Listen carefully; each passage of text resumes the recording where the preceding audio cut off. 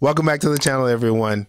Roland Martin just did an explosive interview talking about the situation that's happening at Bethune Cookman University, and they had a very interesting week between the student protests, between Ed Reed not having his contract reinstated. It's just so much going on, and we're going to talk about it. Thank you guys for joining us. Don't forget to like, share, and subscribe. Let's get it right into it because we have a lot going on today. In this interview, Roland Martin had President Drake, who's the interim president. He had Ed Reed on. He had the football players. He had 3 football players on who was part of the students or the players who signed the petition to bring Ed Reed back. He also had the Alumni Association on, the Bethune Cookman Alumni Association on, the Mary McLeod Alumni Association on, and then we'll get into why that's a big difference in a second. And he also had his normal panel of Professor Malveaux and also Dr. Obinga, and I forget the name of the third young lady. In this situation, well, in the first part of the interview, this is what we're going to break down today. We're going to talk about, here's what we're going to do today.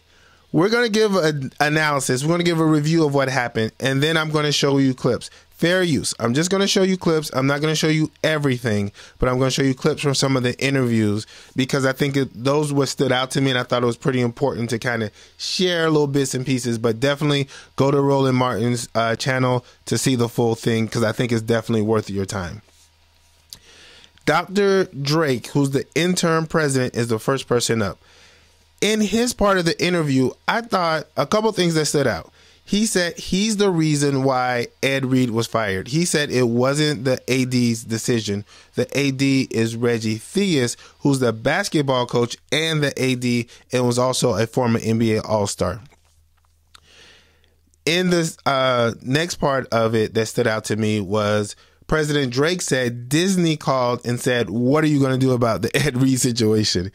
And I thought Roland Martin's response was pretty good. Roland Martin was like, wait a minute, did you say Disney called and said what you're going to do with Ed Reed? He was like, well, they're one of our donors, blah, blah, blah. Roland Martin was like, well, he did like a full segment about this. Like, well, how much money are they giving, right? If they're calling the shots, you got to be paying the boss. The president was also adamant that the criticism of the university wasn't the reason why he got fired, but it was because of the use of profane music in one of the videos, and it was a Christian in a university. There was definitely a lot of pushback on that topic from Roland Martin and from others because they're like, have you been to BCU? Have you not seen the music that they listen to on campus? You're not even seen that you guys have invited Rick Ross on campus. He doesn't play Christian music. So there's a lot of contradiction in that statement about whether or not it's the music being the situation or the reason he got fired. A big thing that the president said that a lot of people disagree with was there's lockers on campus. Another big thing is the president said he walked around campus and the people knew him. First of all, Ed Reed disagreed with that. They're like, no, there are not lockers on campus. They have to, most players take showers in their dorms. The alumni agreed with this, and the player said this, we do not have lockers, which makes a lot of sense considering the other thing, which was they don't know him. They said, we don't know him. He doesn't show up. We don't know this man. One of the players went as far as say, he's been there 2 years. He hasn't seen him. And the older player said, we saw him once at one classic 1 year. Right. So those are the contradictions. That's what stood out. What stood out for me in the Ed Reed interview, Ed Reed was so passionate. He has so much emotion. And he did say he still wants to coach. He wants to figure out a way to make it happen. He was with his partner, Ro Parrish, who's a former Miami player. And he's like, look, what can I do? What do I have to do to figure this out? Just let us have this conversation because I have a lot of people depending on me and I want to make this work. If the students wanted to work, he has alumni support, not massive. There's some who are against him, but there's definitely some that are with him. Isn't it about the kids? If the kids wanted to work, should they not be working hard to try to figure it out to make it work for the kids? Right? And then the alumni came on. Now this, well, we talk about the students, a couple things that stood out about the students. We talked about how they disagreed with the president about ever seeing him. They also said it's 100% acceptance rate. I don't know how true that is. We can look it up. It's a 33% graduation rate. So the kids are like, if it's 100% acceptance, you just brought in your largest class in history, 1,000 students. You have a plan to bring on 1,200 students the following year. Where's the money going for our facilities, right? The president is saying, well, after the hurricane, there's a lot of this, there's a lot of that. We don't know what we're exactly going to do with the money. Or we have to find a way to fix a lot of things with the money. We're still waiting on FEMA. Just a lot of excuses, to be honest with you. He sounds very untrustworthy after listening to him, and like he really wasn't being transparent. The Alumni Association came out and they said they're being sued. I know, right? Crazy. The Alumni Association said they're being sued by the Board of Trustees and the president because they're using the intellectual property, like the logos of the school. And they're like, this has started because they've been asking the board and they've been asking the president to be the board of trustees to be transparent with them to open up the books. But BCU is a private school, so they don't necessarily have to open up the books. And they said there is definitely a culture of if you speak out, there's retaliation against people who speak out against the university. And apparently that's what Ed Reed has run into. He spoke out and there's been a severe backlash. My biggest takeaway, or my final takeaway from this situation, is this. This is if Ed Reed never coaches again at the university, but it opens up the school to heal all these wounds, because there's clearly a lot of wounds going on, and there isn't cohesiveness the way it should be. There isn't transparency, and there's a lot of work that needs to be done with the facilities at the school. So if those things could get done, then it was all worth it, if you ask me. All right. But what do you think? Do you think Ed Reed should be able to coach again for Bethune Cookman University? Don't forget to stay tuned. Watch some of the clips. Fair use, fair use, fair use. Catch you on the Flip Easy. Peace.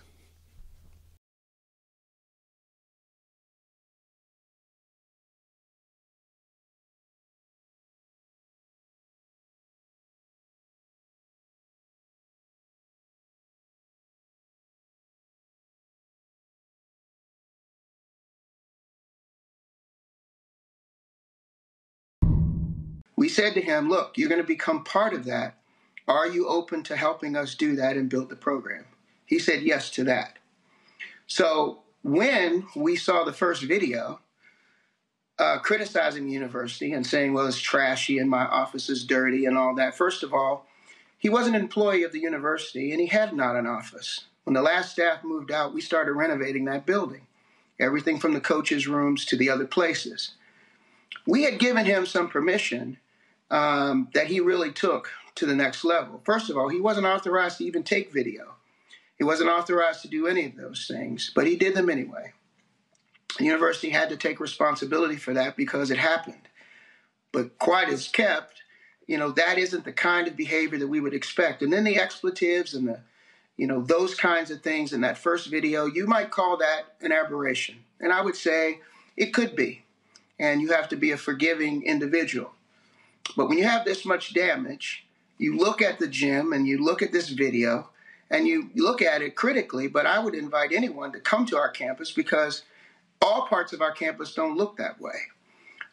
We are really trying to work hard to clean it up. And given the fact that, again, we suffered 2 hurricanes back to back, and because of supply chain issues, because most people in Florida, particularly Central Florida, are still recovering, I have people from my staff living on our campus because their homes were destroyed. Ed didn't take those things into account. Doc, hold tight 1 second. I'm going to go to quick.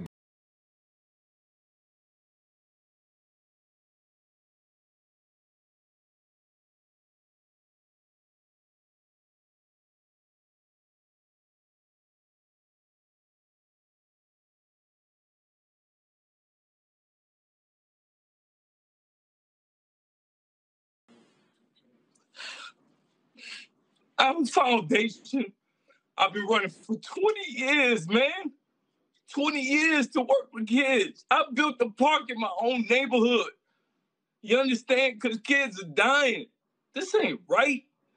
This ain't right, man. For Mr. Lawrence Drake, Dr. Drake, to come on and talk about me in that way. I knew this was a Christian school. I knew that. I'm a Christian man. I knew I played music, but do you see? He said he walked campus every day, right? I don't believe that. Because if you walk campus every day, you'll see what these young folk wear to school, man. You will see this. What are you talking about? What are you talking about? They worse than the songs. You have crackheads walking through campus, man. There's no security for these young women and men. I'm not trying to bash the school. We were picking up trash when I was screen recorded. I didn't post that. Somebody screen recorded me and put that out there because they said I was mutting the school. I'm not mutting the school. We're picking up trash. At the time, you're telling me I'm mutting the school. I'm on the ground grabbing trash from under trees behind bushes because my football team was acting too cute. Don't interview me. Interview them kids. Interview the team. Interview these young women and men. I'm not here. Man, I got a 14-year-old son who I've been missing his stuff for 3 weeks. I'm tired, man. This is exhausting, man. They lying on me, man. Why lie on me, man, to save your face, man? Because you're doing something wrong. You understand me? I took families to a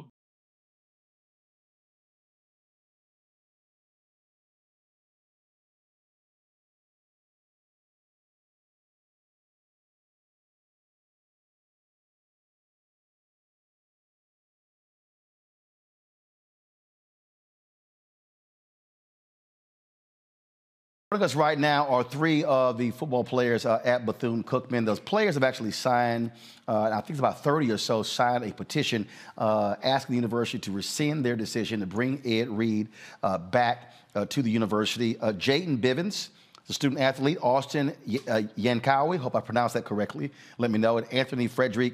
Glad to have all three of you here. First, are all three of you football players?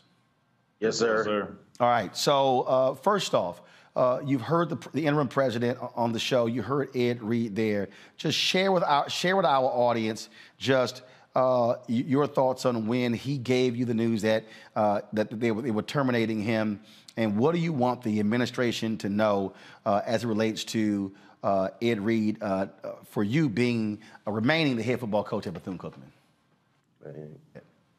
All right, I got it. So the importance to that is that Coach Reed in 3 weeks has essentially done more than this entire administration and other program leads, like other head coaching staffs and whatnot. He's done more in 3 weeks than they have in like the past 5 years. Things that, you know, Coach Drake mentioned, saying that we didn't share helmets, we don't shower, or we actually have showers. We don't have showers. We don't have a locker room. We have to watch out where we put our stuff in the stadium locker room so it doesn't get wet and then get moldy, and then we got to practice in moldy stuff. Or when we go and put our stuff away, we put it in the shed, and the shed gets wet from the rain, and then we got to practice in that moldy stuff. Moldy balls, moldy helmets. We share those moldy helmets too, and that gear. Most of us had to buy our own Lysol and stuff to spray our. We had to clean our stuff ourselves. Once we get our gear from the equipment manager from that shed, it smelled bad. I remember the first time I opened my bag and most of the guys were just like, "What's going on?" We asked if we could, like, we asked for the basics. We asked if we could get, you know, stuff to spray our stuff down, and that probably didn't happen until like the very, very end. Yeah, we got that maybe week 8 was when we got that. Yeah. And I'm pretty sure on week 5 was when we actually had the mold outbreak in our helmets and gear. And in my gloves alone, I didn't wear gloves at practice because it literally just smelled like the epitome of mold. Like I was just smelling a handful of mold. And what makes this even worse is that we had to deal with the conditions when we were displaced.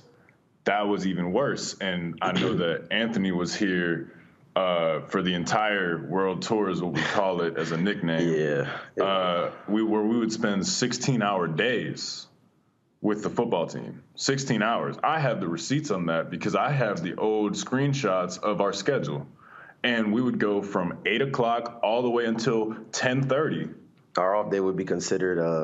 So one of the bus drives was considered as an off day. So we were on the bus for 16 hours. Yep, 16 hours stuck on there. By the time we got there, it was probably like, I want to say 1:30. Yeah, it was about 1. We got some food, and then after that, it was we went to bed. Then the next morning we wake up. Meetings and everything, go eat breakfast. That's a normal day. We didn't just drive 16 hours and get there at 1:30. President said that, look, Bethune-Cookman has faced a couple of hurricanes, that there are obviously financial issues, and he said that look, he walks the campus every single day, and he sees and hears what the students. And I said, well, what are you sharing with the students? How are you talking to those students? And he said, hey, we should do more of that. Of course, you heard him ask me to visit, and I said, look, I'll be happy to come do a town hall there because it's abundantly clear. It's abundantly clear there is a disconnect between what he is saying and what y'all are saying. Go ahead. So he said he's been here for under 2 years, just right under 2 years. Right. And since he's been here, I'm a freshman. I've been here since the last semester and this semester, so it's going on almost a year now, and I've never seen him walk. This is my first time seeing him on this. I've never seen him in person, in the flesh, walking on this campus. I've never spoke to him. I didn't even know that he was the interim president. Anthony, haven't even ever seen him until we saw him at the Classics speaking at the banquet. Yep. That is when we first met him. On top of that, if he wants to really talk about how he comes on to campus and he understands students and he gets mad at Coach Reed for music, you understand we play that on campus every day. With DJs. People dress very, very, I don't know if y'all heard that. That's why I was saying to my panel, again, I've been on 65 HBCU campuses. And so I'm like, okay, I hear you, Doc, but I know what I hear. And so if you're going to object to what you say Ed was playing or what was the music, then are you doing checks all around campus? Because I know what I hear. And he's an interim president, too, so he's kind of a non-factor.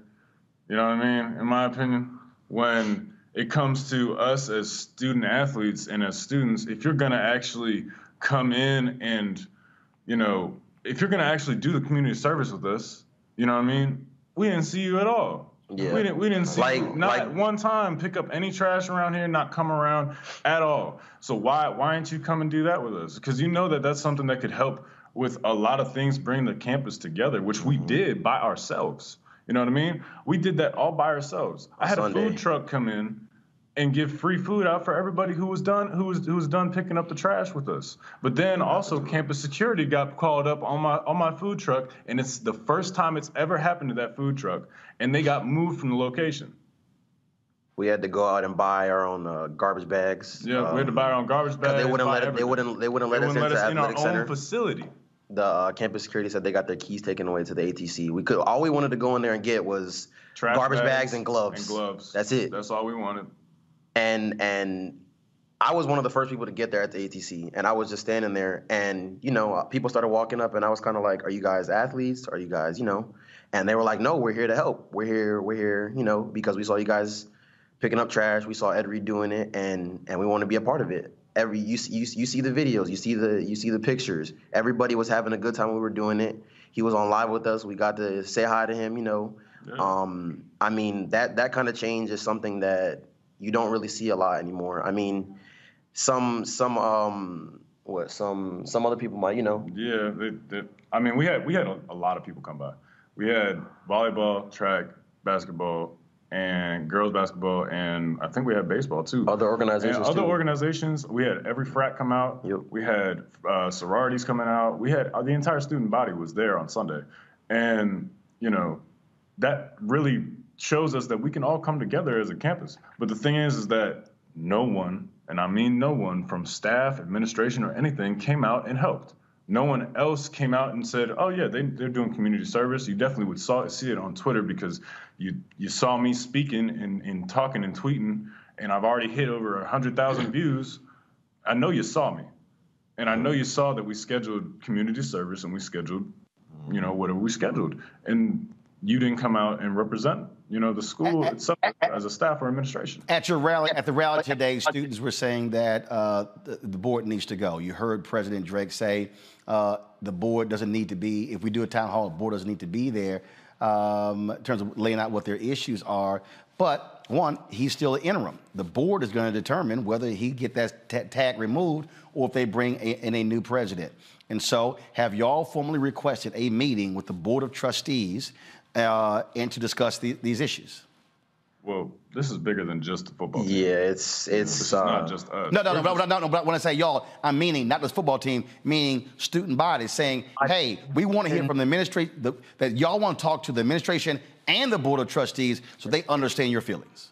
Yes, sir. A lot of like SGA and a lot of the people that have those titles, that have those connections to be able to reach out to them, have been trying. And today is probably the first day where we started to kind of get like a little bit of leeway. But at the same time, it's like these are the kind of situations where if they let the students have a voice, this situation wouldn't be happening. Yeah. I mean, it's sad, but it's the truth. Everything we're saying. If we were heard right away, this wouldn't be an issue. But the thing is that they don't want us to be heard because there's something else going up on top that's happening that we don't know about, that we don't fully understand, but we know it's happening. Because you can see that with a 100% acceptance rate and a 33% graduation rate, there's obviously something wrong. And you're bringing in more freshmen. You brought in your biggest freshman haul of the year, of all years, but you're cutting senior scholarships.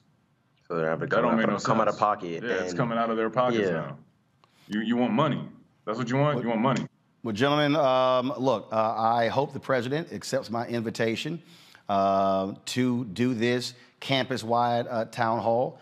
Certainly, I hope that the Board of Trustees and the administration sits down with students and communicates more. We are going to definitely continue to cover this. We had some other alumni members. We're going to have them on. We're going to have some other folks on as well. I appreciate the three of you coming on, sharing your thoughts and concerns. And I can promise you this will be not the last time that we talk about what's happening at Bethune Cookman. And so I can't speak for any other media, but I own this. And I can guarantee you we will continue to shine the light on what's happening there and continue to press for answers that you guys are demanding. Thank you. Thank you. We appreciate that. Coach Reed, we got you.